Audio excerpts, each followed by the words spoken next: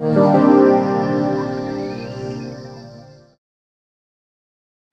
obviously the show's coming up in a couple of weeks now at the Dumbarton Theatre. You must be looking forward to it. Oh, the 20th September, 3 weeks today. Do you know that? I'm really excited about it. It's the first time I've ever worked in this wee theatre and I'm really looking forward to it.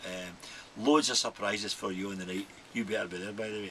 We'll be there, don't you worry. We'll be there. And what can the fans expect to see from you on the night then? Well, I'm going to be telling some stories of my past. You know, people are always asking about my family, and I'll be talking about my family and my friends and people in show business, all my pals in show business that I've met over the years. And I'll be singing all the songs, all the great songs that I've done over the years as well. You know, I've got 3 albums, and I'll be picking the best of the 3 albums to do some of the songs for that as well. So it'll be good fun. Yeah, it should be a good night as well. And also, you've been here a few weeks now at your radio. How's it going? Unbelievable! It's unbelievable.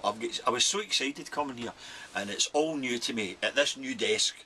It was all new to me, and it's taken me a few weeks to get myself together, but it's fantastic. And the staff here are absolutely brilliant, Tracy and George and everybody that looks after me. It's been fantastic, and I'm really looking forward to a great new future at your radio, I can tell you. Yeah, the fans seem to be enjoying it as well. You know, you're getting great reaction from the punters every day. Absolutely. They phone in every day, loads of people phone in every day, and loads of people text into the show as well, and Facebook into the show as well. So keep doing it, keep doing it. We need you to keep getting in touch with the show. We want to hear from you because it's your show. Thanks very much, Steve, for speaking. No bother.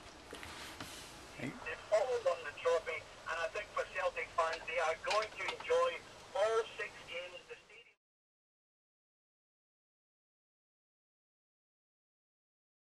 stadium.